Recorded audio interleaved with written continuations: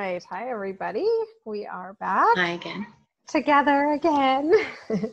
Our topic for this call is reviewing last year in preparation for planning for next year. And so we will talk a little bit about that. But first, I wanted to open us in prayer, and we'll pray the Come Holy Spirit. So let's begin in the name of the Father, and the Son, and the Holy Spirit. Amen. Come, Holy Spirit, fill the hearts of thy faithful, and enkindle in them the fire of thy love. Send forth thy Spirit, and they shall be created. And thou shalt renew the face of the earth. Let us pray. O God, who did instruct the hearts of the faithful by the light of the Holy Spirit, grant us in the same Spirit to be truly wise and ever to rejoice in his consolation. Amen. Amen. So yes, we need the Holy Spirit to have these deep thoughts and go through these kinds of thinking exercises. What I shared earlier this week when we did the first part of this call, and then sharing again today, is, we too often skip over this step when we're getting ready for the next school year or the next thing in our lives or the next whatever. Because as moms, it's constant stuff. Like, there's no stop and get a break to think through the future or the past. There's just go, go, go. We're responsible for all kinds of things all the time. Especially right now, it seems like it's all falling on us to fix everything and make it all better. And there's, obviously not much we can do, but so I think it's crucial. And this survey came up as a result of a group of friends and I in Miami wanted to come up with a way that we could do that would help moms go through the process of really thinking the important thoughts before we sit down and plan. And as I mentioned before, there's lots of ways to do this. People do different ways of reviewing your year. I know, Charlotte, you shared that you have monthly checks. There you go. Leslie was sharing some stuff they regularly check on how they're doing, how it meets their goals. I just do it at the end of the year. I feel like the year is full speed ahead. And this is why, because this tool, this survey that I have out there is a way to do that. But there's lots of other ways to do that. So it's not the only way, I guess is my point. And the survey came about, like I said, some moms wanted help, kind of newer homeschool moms wanted help planning their school year. And we were trying, a group of kind of seasoned homeschool moms were trying to figure out, well, how do we help people? How do we do that? And we realized that after talking to some of these moms, nobody really thinks about, well, what was last year like? And what worked and what didn't work in order to plan for the next year. They just keep going to the next thing because shiny new curriculum. And I think there's funny memes out there that say, we've gotten to the point of the school year where planning for next year is more fun than finishing up this year. And we're going to chat a little in the group, hopefully tomorrow, about how we finish this year or what we need to finish. I've gotten a few questions on well, how do I know when I can just say we're done? And I think that's a good question. But these kinds of questions in the survey help us get there. So that being said, I'd love to hear if there's anything you'd like to share about your process or this particular survey, if you've looked at it this week, and just kind of a general, what are you thinking? How is it, is whatever process is that, do you see how that could be beneficial? Or are you still kind of sorting through that? Thoughts from you ladies? I'm going to go get mine. I'll be right back. That's fine. Yeah. They're pondering. That's good. That's good. Because that's the point, right? Is to make ourselves stop and think what's going well. The survey that we came up with has 4 specific sections. The first one looks at mom internally, our personal spirituality, our personal strengths and faults, and what we need to do to be the mom, to be able to teach the kids. So I think that first section is really key, that we look at ourselves. And then the second section looks at the struggles that we have in homeschooling and parenting with our children, mostly related to homeschooling, but there's discipline in there and things like that, lesson planning, curriculum, all those kind of questions. What are my struggles? What's really didn't go well this year? And then the third section asks almost the same exact questions, but phrases it for successes. And I think it's crucial that we look at what's going well, what did work, because a lot of times we forget, or I forget, what went really well and what we shouldn't stop doing because it gets boring when it works. But if it works, keep doing it. And then section 4, which I want to spend a little bit of time with you guys later, is goal setting. Is that you look back on me, our homeschool struggles, our homeschool successes, and try to figure out, how do I apply that to next year or to the next thing or the next season, whatever that is. Because you can do this at any point. It doesn't have to be the end of the school year. It's just the way we developed it. So anything from your perspective on thoughts that have come to mind, and what things you think about when you're moving forward? What do you look back and reflect on the most, or need to if you don't?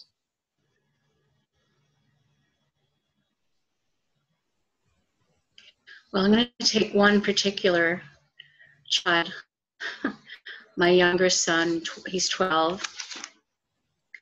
And before this year, we did Seton, and it was just awful struggle. So I decided this year, but right at the end of the summer, which, it was too late really to change, because I didn't have enough time really to figure it all out. It's called the Robinson method. I don't know if you've ever heard of it, but it's the 3 R's with 4 R's with religion, and they work independently. And so I like it. My son has worked quite independently. He needs a little work on his writing still, but he's not too bad. But he sailed through the math without me. And they read a lot of books and write on what they've read. So now he's decided he wants to go back to Seton. Doesn't know why. He can never answer like a question. It's always, I don't know. I don't know if anybody has kids like that. Preteen and teen boys, yes. And maybe girls. Well, he doesn't. The tween girl, yes. The tween girl is like that. I dread going back to Seton. I wonder if it's because it seemed like, anyway, he needed a lot of my help with Seton. And this year, I think he's learned quite a bit just from reading. His writing has improved. The math, I didn't stick with Saxon. I took teaching textbooks, and it was, because he's not going to be a math person anyway, and it was just very good for him. He was able to get through it. But now he wants to go back to Seton. So he needs to answer these questions and think about. Yeah, maybe. Yeah. What worked well and what didn't work well with this year, and what worked well and didn't work well with Seton. Good idea. That's so tough. Okay. I'll take that suggestion. It's hard because I think we all have a tendency to say grass is always greener. And it's hard to identify, very specific things about what we're doing that works or not. I just find my kids sometimes, I don't like it. But then when you ask them why, it's not that they don't like it. It's that they don't like the way we're doing it. Or they don't like, to them, like, they think too big instead of just like each thing. Like you mentioned, you thought maybe perhaps why he liked Seton is because he was with you more and doing it with you more. Mm-hmm. But if that's the reason, is it really Seton or is it really he needs you to be engaged in some way or something? So there's and if he was given an option, that's the other thing. I think my kids sometimes don't realize that there are other options. Like, okay, well, we could keep doing this, but we could add on something that we do together so that you can still do this simpler program. I can't think of an example of my kids, but I know that they just I just don't like it. That's what I've seen, but I think those are all good things for you guys to talk about together. Okay. Yeah, using the Skype. Did you see the thread yesterday maybe about how do you motivate your teens and your older No. kids. I think there were 3 or 4 of us that commented, how do you motivate them? And every one of us said, we consult them about the curriculum, we consult them about what they want to learn, and we have those conversations so that it's kind of, they're invested in it and it's on them, Okay. and they have to do it even if, you know. So I think that that's the age when we do that. We sit down with them and we say, what can we do? Selena, you're nodding a lot. Yeah, so my oldest, we got her a boxed curriculum for 3rd grade, and we just did everything with it, and it worked really well. So we did it again in 4th grade.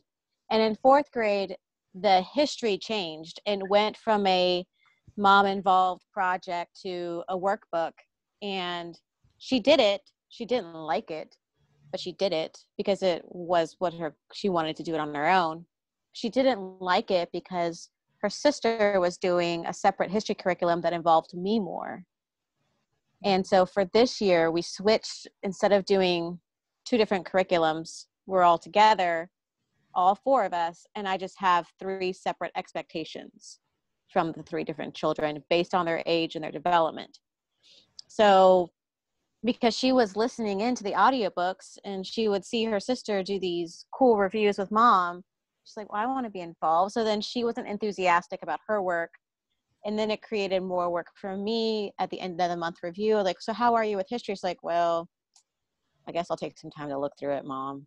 Well, do you want me to read with you? I do. I'm like, okay. Well, then we sat there for 2 hours on a Friday afternoon reading through history. And it wasn't fun for either of us. So I'm nodding my head because it took me working with her to figure out what she wanted and to figure out how she wanted to move forward, what she wanted different, to plan for 5th and 6th grade, because we're meshing 5th and 6th grade into 1 year this year for her. So I'm nodding my head because it took a couple of conversations over a month, I would say 3 or 4 conversations, to figure out where was she frustrated? Why was she frustrated? Was she not being pushed enough? Was she not being challenged? Was she bored? Which areas were too challenging that she needed more help on? And then me prioritizing at my calendar and saying no to a few things that maybe they were fun, but they weren't necessarily uplifting or spiritually renewing to me as a mother. Like social things for me that were play dates for her. Well, they're fun for me. I'm with my friends and I could spend time with people that I like, but there was no one there for her. So cutting those out of our calendar gave us a little more free time and gave us a little bit more one-on-one time where her sister and brother could run off and I could spend some time with her because she's starting middle school in a year and it's a big deal and I need to take it seriously just like she is. So it was good to see that reciprocation on her part, that she is taking it seriously. She does have a vested interest in her education. I need to have a vested interest as well and just give her that one-on-one time that is so precious at this age when they're transitioning to teen. It's so weird and beautiful. Yes. Definitely. So, no, that's awesome. Yeah. Having those conversations with our kids is crucial. I think me too, when I'm sitting down to have those conversations or with my kids or also with my husband, we've talked about husbands a bit and finding out what do they see as the struggles and successes in our homeschooling. But like they make me think more again about my priorities and my goals. So that when I can respond to them, I can respond to them better when I think about my own goals and my own priorities for our homeschooling. I mean, when I say my own, I mean, obviously it's still all of us, but I have my husband will say the pedagogical mind that is planning it.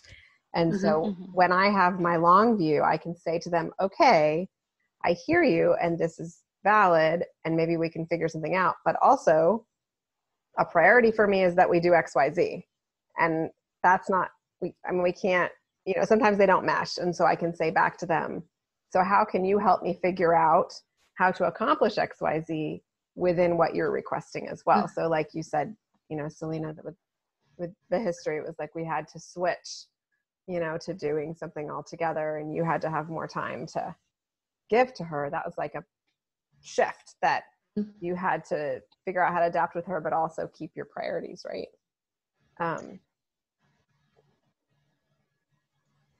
Well, I think my son, that may be what he's looking for. With Seton, it was just such a negative experience, but I was with him a lot to try to get him to get the work done. Mm-hmm. And I just assumed he didn't want me to help him because he would like push me away, not listen, not do what I was asking him to do. And so I decided, well, maybe working independently would be good. And doesn't need the workbooks. I think Seton gets away from that eventually anyway in high school. But so I thought he would like the working independently, but I think it's turned out that he still needs me to help him. So I have to figure this out, how I can. Yeah. It's a tricky age Even because more. they want your help, but they don't. Mm-hmm. Yeah. So a lot of times it's like just being in the room or just being available until they get that, so they hit that transition and keep going. But it's all about, it's all about that. What are we trying to accomplish here?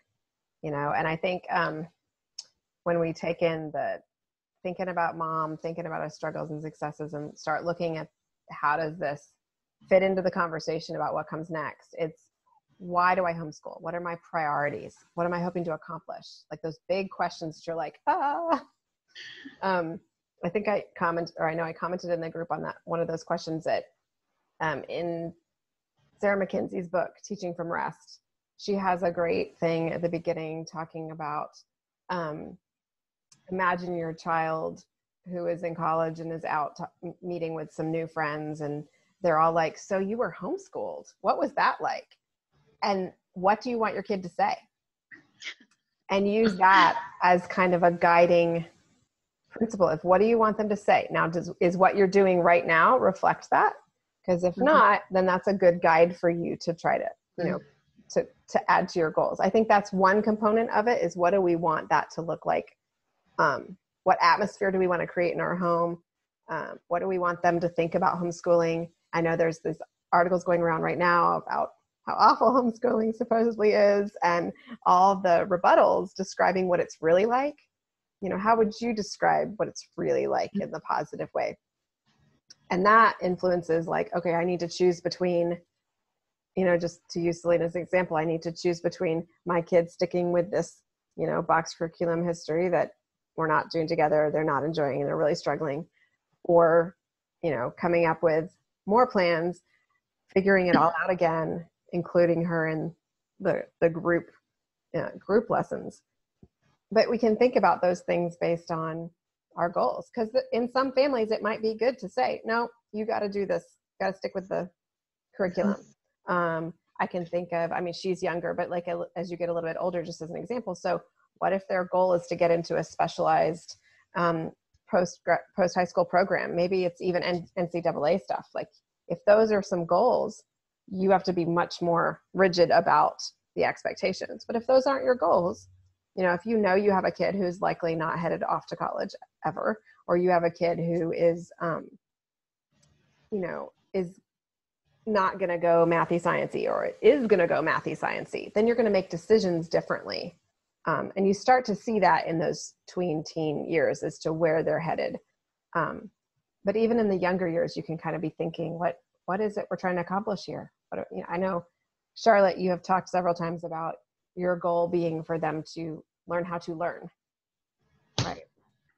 And that probably makes it easier for you to decide how to pick curriculum and how to, set goals for them. And you can look at each kid and say, how are they doing with that?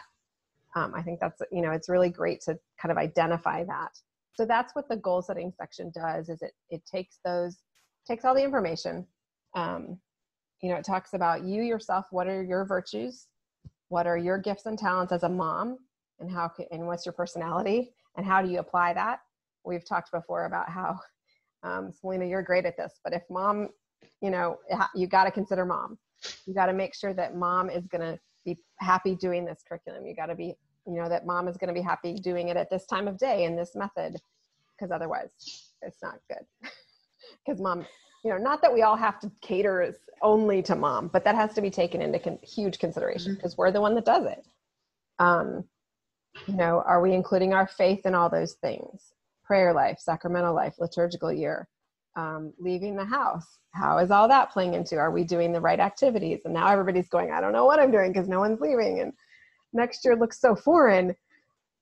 But all those things have to factor into before you pick the curriculum. And so I think that's what that's what this survey tries to get across, is that you have to, like, in your head or on paper, compile all these considerations and then make decisions. Because I've had years where I haven't done any of that and I just picked what I picked and I was like, why did I pick this? Like, what? This is not working. This is a disaster. So let me ask you a few questions from this last section, see if any of you want to jump in and share anything that's come to you. Let's see. Which ones did I pick? So basically, is there anything that you have thought of that's been a success this year that you would really like to build on for next year, that you would like to repeat or carry on or kind of expand?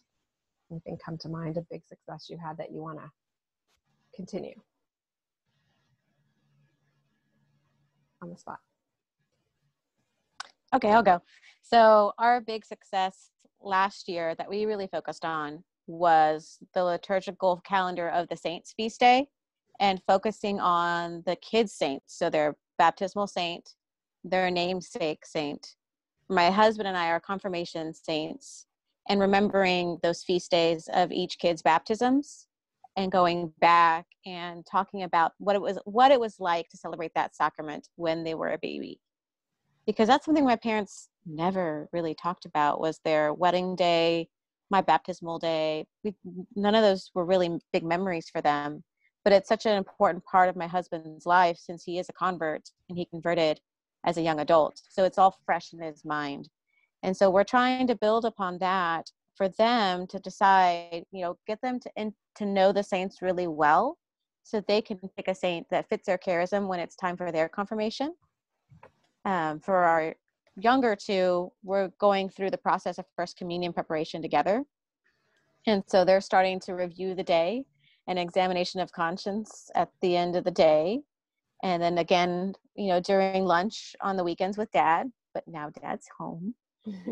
But just really taking those sacraments to heart and how they do have the power to form and shape our souls. And their grace is powerful for our lives. And if we honor them the way they are, they can make a big change in their life long term. One of the books we read this year was Chronicles of Narnia. Like the breath of Aslan was a common theme throughout those novels. And the kids are like, Mom, that's like the Holy Spirit breathing in our lives. Like, yes. They get it. They're getting it. But that was the positive formation change this past year, was getting to know the saints and the sacraments and how they can form our lives. Awesome. I love that. Charlotte or Mariana, anything come to mind that was a success this year that you want to carry on? So we started using extra math this year to practice our math facts, and it has been amazing because my child, who really struggles with getting all that, like, because he's been practicing it on there and he can do it now. So that has been our biggest win. That's awesome. I love extra math. It's xtramath.org, and it's totally free, and it's just drill, and it's wonderful because there's different ways they do it. And yeah, we're going to pull it out again this summer. We're going to do some addition and multiplication review stuff, and then that's going to be their like practice. Because my kids, anything they get to do on the computer is like awesome. They're like, that's really cool. Marianne, was there anything that came out of this year that was a real positive that you want to continue? Or are you still pondering that? Well, yeah, speaking of math, my younger son finally memorized his math facts. Now he's in 7th grade. The whole thing has been very difficult for me because when I went to school, we didn't proceed with any math concept until we knew all our math facts. Math would be spent writing the math facts, drilling them, the teacher. At home at night, you'd have to drill, write them out. But I would say by third grade, we were into other math concepts because by then the math facts were memorized. But I just had to maybe come to an acceptance that they weren't going to learn them. And finally he did. But the other guy with his dyslexia, I don't know if he'll ever learn them all. Yeah. He just looks them up on the guides when he's doing his problems. But I tried the extra math too, and it just, I don't know. I just decided to stick with the flashcards. Yeah. Finally, they learned them. But I guess it's pretty common, even in schools, they don't learn them early on. Yeah, I find people tell me that the drilling of things isn't a very popular concept in schools today, no matter what they're drilling. I don't know, but I had it is boring. It is boring, but I had some kids that just got their math facts, and then some kids that still count on their fingers at age 17. And I'm like, I tried. That's okay. It's interesting how each kid is different and they need something different. So that's fantastic that he found a way to memorize them. That's good. Yeah, I think, I just think, I think of my two middle boys when I think of successes this year, and my older son, this was his freshman year, and I gave him a heavier workload, the materials, just that next step up. And I kind of always wondered how he would do with it. And he's just done so well and doing really great with it that I find in retrospect, I wanted him to have like more exposure to the work, but not like, and now you have to take this test and it's going to be really hard and you have to study and figure it out. But like, because I wanted him to just have the practice of studying and getting to know this harder material. And now I'm like, he's done so well. I really should have been also doing the testing and also giving him those assessments. So I'll have to capitalize on his jump to that next level of academics, and use that next year. And then my next son, this was the first year that he really has been able to do a chunk of his school independently. And I'm very big on getting my kids capable of doing independent work. And I think we have to some degree. I definitely still plan to do certain things with them, but I want them to be able to feel confident to learn on their own. And he's finally in that place starting January, really, where he can go off and do some school and it gets done, which is amazing for him with his executive functioning, and come back. So those are the two things I'm going to capitalize on. And really, now that he's capable of doing that, I can kind of make sure that the things that he's doing on his own are really good things. So I did pick a few things this year just to get him working on his own. I'm like, he doesn't really need this, but he'll do it by himself. So yeah. Okay. So the other question I want to highlight is not really, it's kind of a conglomeration of some of these questions, but so that we don't pick on our kids too much. We'll pick on mom. What is it that maybe you can think back on this year that you need to be doing better for next year as mom? One of the things I did not do well was review my oldest child's work at the end of the week. We were just out and about on Fridays and out and about in the middle of the week in the afternoons, and just not really focusing on reviewing her work. And she had good sentence structure. She had good handwriting. She had quality work. But sometimes it just wasn't the right answer whatsoever. And it wasn't content whatsoever. So like, I should probably be reviewing more often. So now that we're home, we can spend our mornings on Fridays reviewing all the work that she's done that week. And I realize that when we do get back to whatever schedule we will have this summer, that has to be an intentional process.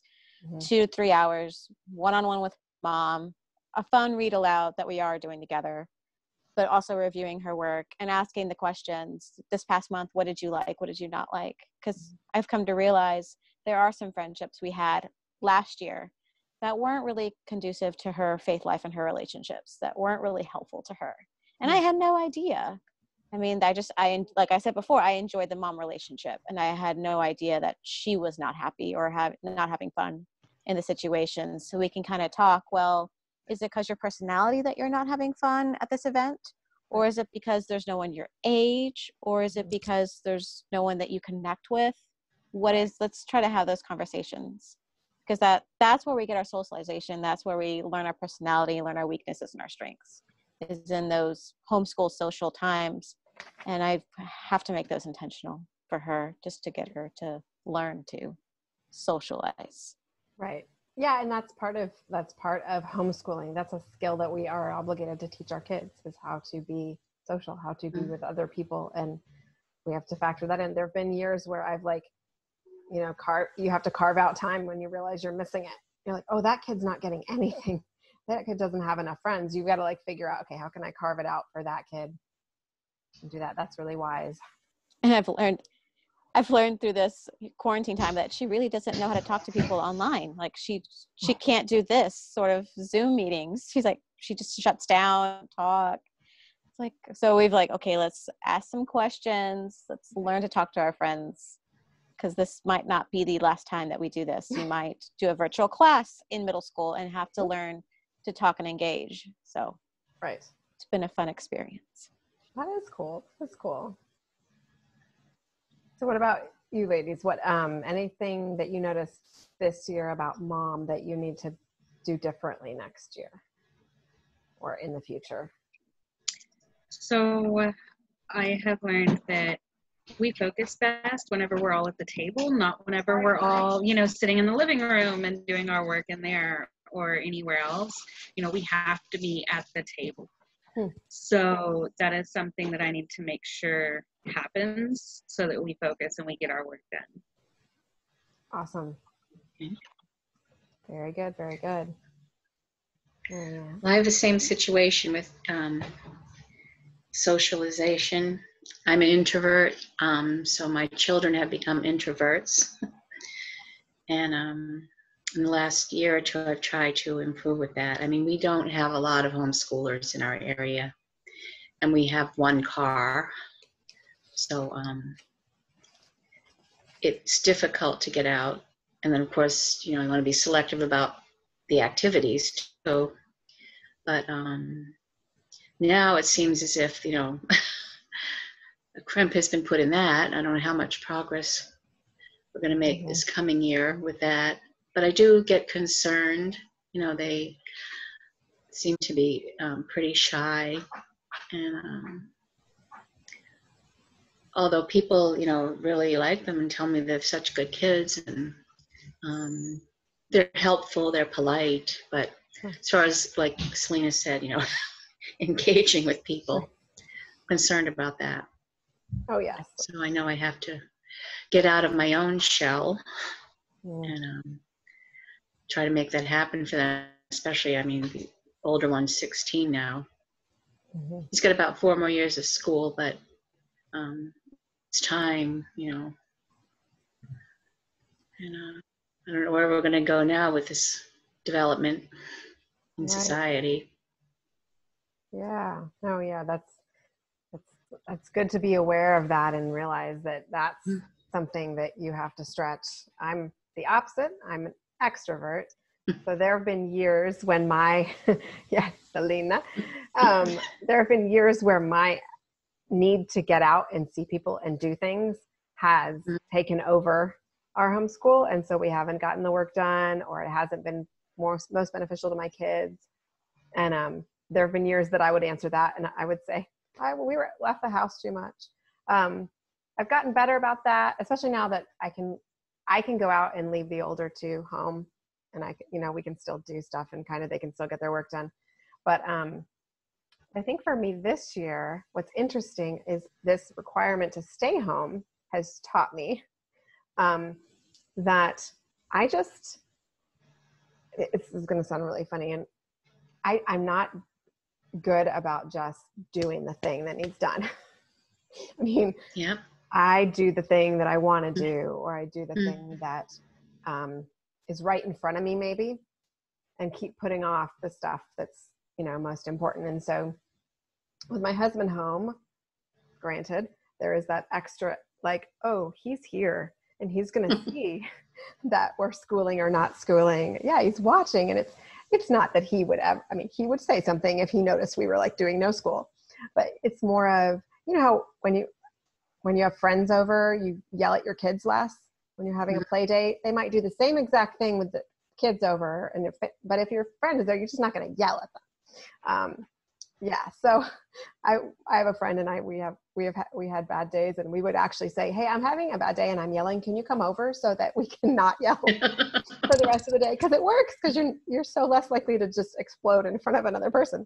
Anyway, so I'm seeing with my husband home, we are being much more consistent in schooling. And I've tried a lot of things to be better about schooling my younger kids. Now that my big kids are like completely independent, it's very tempting to be like, the younger ones can just do some here and do some there, because we don't have to, plow through it. But we've been home and we've been schooling more than we have before, and it's not bad. I think we had a couple bad years. And I think that conditioned my brain and my mind to think I don't want to do this schooling thing with some of these kids as regularly as I should, even though it wasn't a conscious thought. And I'm realizing in the past couple of weeks that we're getting it done. It's enjoyable for the most part. There are not as many meltdowns as there were a year or two ago over the same stuff. We've all matured and we've all kind of figured things out. So I think for me, moving into next year, I need to figure out a way to remind myself that, and just do the work every day and sit down and do it. And because they're making really good progress, and it's really great to see. And we're also enjoying that time together more often than I was previously. It wasn't like I was skipping school completely all the time. It was just more like, let's just do a few things here, or let's do it after lunch, or let's push it up, do double up tomorrow. And I just wasn't being as consistent. And so the consistency is really going good. I mean, I even did Pam Barnhill's consistency boot camp like twice. Didn't help. I mean, she's fantastic. She had all the right ideas and she had all the right steps, but about halfway through I would be like, I don't want to do this. Is too hard. I don't want to do this. It's boring. I don't want to do the same thing every day. But I guess I didn't get past that. Whereas now I'm doing the same thing every day because I have that external, eyes watching, and I've gotten past the hump, and I'm like, yes, this is doable and good. And I still have time the rest of the day to do what I need to do and want to do and think is important. But I can put that most important thing, my children's education, as that priority, that it really act the way my priorities are. So that's my mama thing. True confessions here. So like I said, all these thoughts and all these evaluations we can take, what we've just said, and put those into planning, into moving forward. And on our second Zoom call, we talked about why we homeschool and the benefits of homeschooling, and we talked about making a list or a paragraph or phrase or whatever it is to put at the front of your planner that says, this is why we homeschool. I think the next step is writing down these thoughts and these goals for what worked, what didn't work, what do I want it to look like next year. So the goal setting becomes, okay, I saw these successes. Let's make sure to keep a note of those so we can continue that. I saw these struggles. How can I overcome some of them? And some of them you can't overcome. Let's say that too. Sometimes there's struggles, and they're going to be struggles K through 12 or, age 0 to 18. There are some struggles that are always going to be struggles. But to kind of acknowledge those and consider those and be like, okay, I'm not a morning person. So we are not starting school at 6:45 in the morning like Lindsay. But I do need to start school before 10, because otherwise I get kind of blah, and the rest of the day just gets scattered. Selena, you were going to say something. Oh, just the idea of some things are never going to be fixed. I'm like, being a homeschool, staying home all day, that'll never be happy, and that'll never be joyful for me.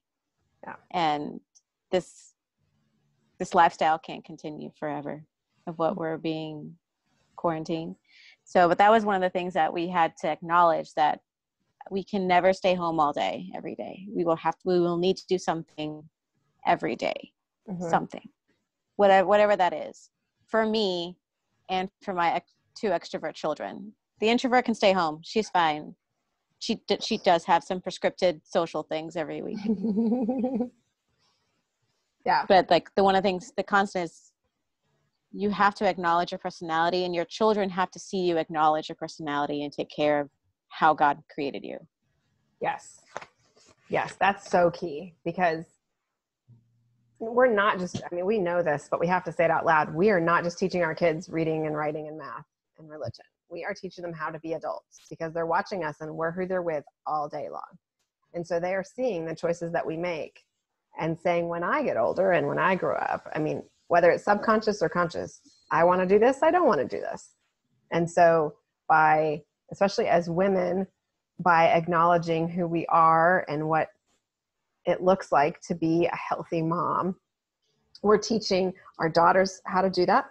We're teaching our sons who to marry, and what their expectations should be. I talk about that with my husband sometimes. I'm like, so I've noticed that you're doing XYZ and I'm doing XYZ. Do we want our boys to marry someone who, you know, in this relationship? Because we look at it from that perspective. We want our daughter to, you know, enter into that. You kind of think about things and it becomes more important to do it better, because we are training them. I love that kind of mental jump. It's hard to think of our kids all grown up and marrying people and having their own family. But if they grow up with a parent who is unhealthy in some way, or not acknowledging, you know, who they are, then that's going to be their expectation of what adulthood looks like. So it's important. Final question here. It's kind of a big one, but I think this is the question that all the people are asking anyway, so it shouldn't be too hard.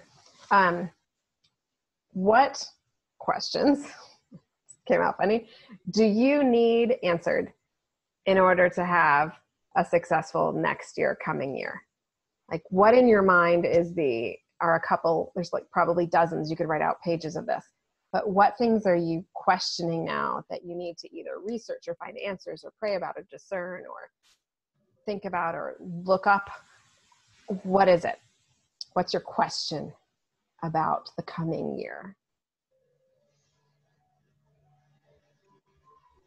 Are my children thriving in their relationships with their peers? So we have a couple of extracurriculars that we love that really foster relationships. And this is non-Catholic peers, Catholic peers, age peers, and non-age peers. So they have a variety of activities we do that happen once or twice a week or once or twice a month. Are they thriving in that activity? And that doesn't necessarily mean are they happy. Basically, are they growing in their faith? Are they stretching their personality? Are they asking to spend time with these people even though they're different from them? Mm-hmm. And is there a group, a person, or a family in that curricular that we do feel comfortable having over for dinner? And if that's true, then we stick with it the next year. The other question I really ask is, am I growing in relationship with my child? Is whatever curriculum, whatever book, whatever system, is this fostering relationship, or is this putting up walls? And if it's putting up walls, then scrap it. Don't do it again. So those are the main questions we ask. Like that. You know, I'm big on relationship, and that's more important than anything we could teach them, is that we have a good relationship with our kids and that we love them. That's awesome. Marianne, what do you think? Now, what was the specific question again? It was what questions are you either asking now or need to ask? Yeah. Well, I think I've kind of already discussed it. But do I continue with the same thing, you know, the same curriculum, whatever, same way of operating with my, you know, first son? The answer is probably no. But now, so where do I go from there? With my other son, he specifically wants to continue with Seton. But in a way, he spends so much time on it because it's very demanding. is he really growing in ways he should be at his age, because he's, getting up there towards adulthood. Mm-hmm. So I'm just concerned about whether he really should continue with that, or what I can do to help him to grow other ways. So it seems like a lot to me. It's overwhelming. Yeah, it is a lot in high school. I think that's a really excellent question, is that how are we spending our time? How is he spending his time? But in general, just how is each person in our family spending their time? Because there can be something that's really, really good and really, really good. But if you can't fit in something else that's essential, or, that's something you have to look at. And this staying at home thing has made us all start thinking about that, right? You can't deny that. You're like, oh, did I need to be doing X, Y, Z? Or was that the most beneficial thing? Or spending time doing that? Was that, was that the best decision? Those are good questions. Good questions. Charlotte?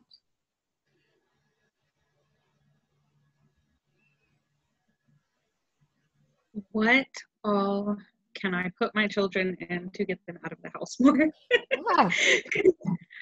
I our schedule, like, we dropped 2 things with all of this. That's it.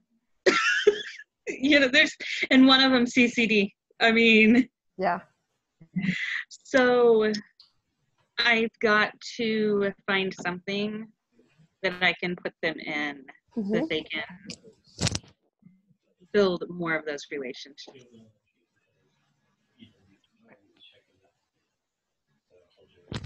A lot of them were at our local library, a lot of the programs that we did.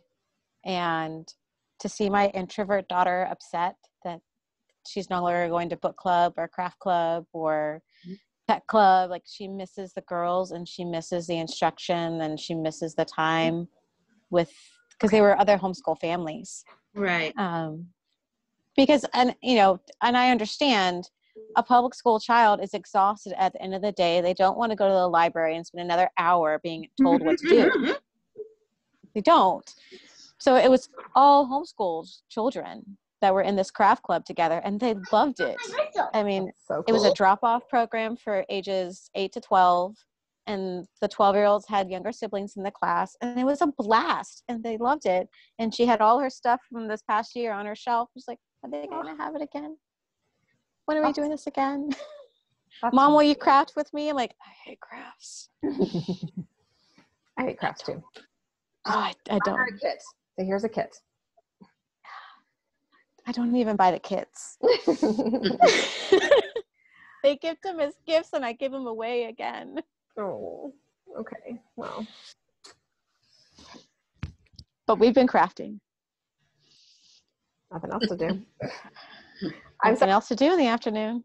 Sorry, I had to back away there for a minute, but changing plans in the next hour. So he was like, I got to talk to you. So I heard the bit about Charlotte wanting to get her kids out of the house more. And the thing that came to mind is, I think especially as homeschoolers, that is so hard to make good decisions about.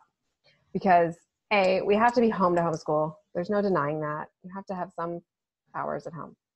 B, a lot of the things that are out there, in my experience, it's like an all or nothing.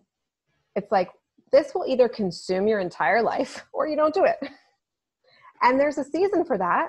And our family's definitely chosen that in some ways. A season for, yes, we're going to do this because this kid needs this and we are all in and it's going to take up a lot of time.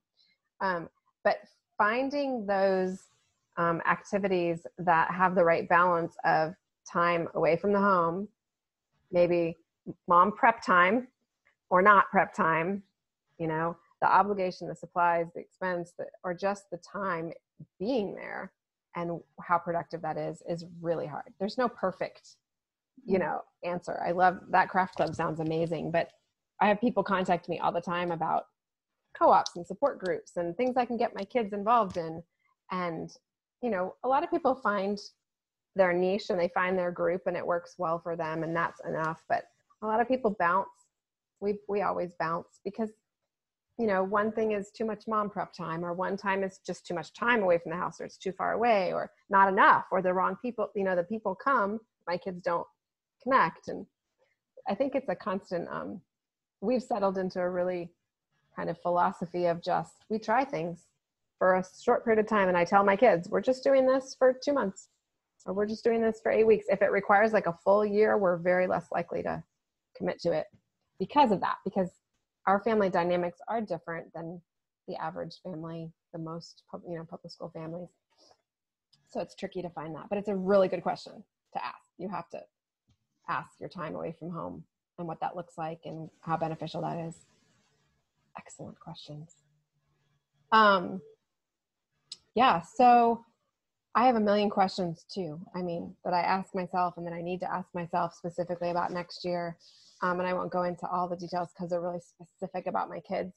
But I think overall in general, I want to ask myself, and I want to look at our materials and what we're planning to do and think about 2 things. How is this developing their faith? And how is this bringing joy to our home? Because that is one thing, the joy part, that I'm not great at. I'm kind of just a let's just do it. And we don't, the silly and the laughing and the fun and is like, no, stop. let's just do it. And so I would like to see that play more into my choices that I'm making and kind of make some good choices. I did a few this year and I was like, that really went well. So I need to ask myself those questions: is how is this impacting our faith? Are my kids' faith lives being enriched? And then is it bringing joy? Because it's different for each kid, on what that's going to mean. But I think overall I can kind of ask those things and help make those decisions, even if it's, a school subject that's not religion or isn't specific. So many good things to think about. So those things, as I mentioned, turn into, okay, so these are the questions I need to wrestle with as I'm looking at all the materials, or as I'm looking at which program I want to pick. Because I know that we're going to have moms watch this replay that are like, I just want to pick something and go with it. That's hard too, because there's no perfect fit. But choosing a box or choosing to enroll in a program can be incredibly helpful to some families, to a lot of families. I want to say most, maybe, I don't know. At some point, most families probably do that because they need that, because it's important. But you have to figure out what questions you need to ask. We didn't all ask the same questions. And that's what a survey like this, or, spending time looking through your year and what you did, or talking to other homeschool moms, or just talking to your husband, having that space in your brain to think about these things and figure out, what does it look like for my family? What are the right answers for my family? Because the questions are all different, so the answers are all going to be different too. And there's no cookie cutter stamp on what's going to be best for this year. And that goes for people who've been doing the same box curriculum for, 10 years.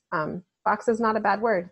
But I guarantee you they didn't do it the same way year to year. Maybe they adjusted. They did math first for a really long time because they needed to. And then they realized we wanted to do something more fun first, and they switched. You still have a lot of choices that we're making as moms, no matter what program or path you follow, which quite honestly is kind of the most burdensome thing about being a homeschool mom to me, is all the decisions, all the choices.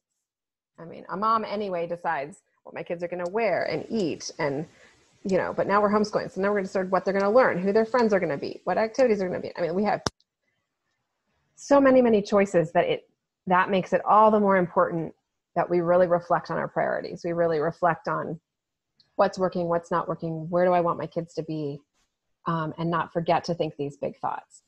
So I know that one of my favorite ways to plan my homeschool year is using Pam Barnhill's Plan Your Year book and course. And I do it every year since it's come out, because it's a very good methodical process in planning the upcoming year. And she starts out with, what is your vision for your homeschool and what are your goals for your kids? And she walks you through step by step on figuring out what that looks like. And I still do that every year. I look at my vision from last year and I think, what's changed? What's the same? How do I need to adapt this? And set goals for each kid. because otherwise, if you jump right into the catalogs right now, I would say if you go right to the conferences, but there are no conferences, you can make choices that without really considering who your children are, who your family is, because it looks shiny and new and fun and it might work. So those are my thoughts. Any closing thoughts from you ladies on this whole process of just getting in your head and going through this and thinking through? Because we're going to start like Sunday talking curriculum, because that's the next step is, okay.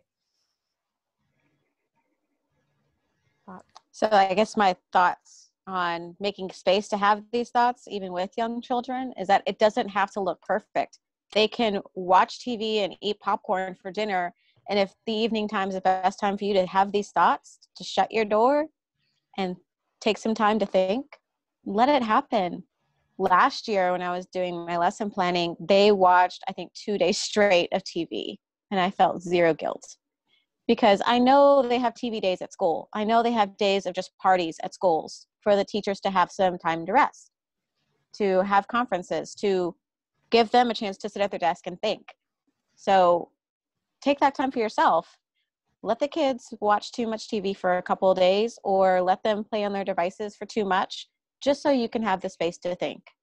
Was there aftermath that I had to put up with? Absolutely. And it was worth every minute of it, because we had a chance to grow in grace and mercy. But I got that space to think and to reflect and to ponder and to plan, and to not just baptism by fire, do what I think is the next right thing, but actually take the time to think about it. That's awesome. I've been known to set a timer and do that and say, Mom is going to work for 30 minutes. And I say work, but really it's like, journal and answer questions and look at things.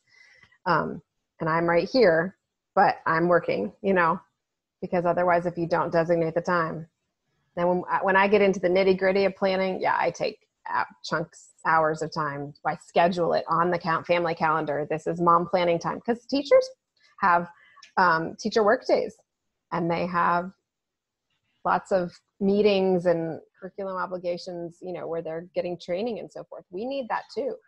But it has to be scheduled. I think that's a really key point. You have to just make the time. It's hard. I mean, with all the kids underfoot, the movies, send them outside, they're playing and breaking up fights, but to still say, maybe this is my hour to work. I might only get 30 minutes to work because I'm interrupted, but this is the time to have these thoughts. Awesome. Other closing thoughts or things Marianne or Charlotte want to share? Well, I'd be interested in learning how to plan, because it's not really something I've ever done a lot of. Mostly I use box curriculum. Maybe did a little more for my younger son this year. But basically it was day by day, not advanced. And I think that's probably been quite detrimental, not having a long range plan. Sure. So I'm looking forward to figuring that out with some help. Yeah, we'll definitely be talking about those things. It looks different for everybody, but you can, you can definitely kind of go through the thought process together. Good. Oh, you're still muted. You heading out, Charlotte? You're waving. Okay. Good.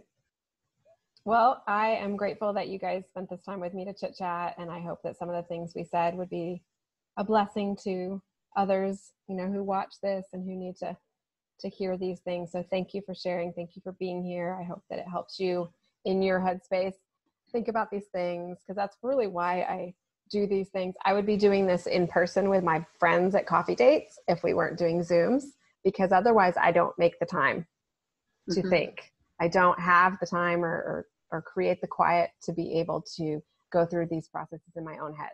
So normally this looks for me like a coffee date once a week with a friend, and then getting together with a big group of friends to talk curriculum. And then, another one. I'm from probably April through June, I'm constantly like hosting stuff and meeting people, because this is the way I make sure that I think about it and do the important work that needs done to plan my kids. So thank you for joining me. And okay, thank you. We will be meeting again on Sunday evening to talk curriculum. And I'm working out the details on making sure I get some people lined up to talk about specific programs and why they work for them. Okay.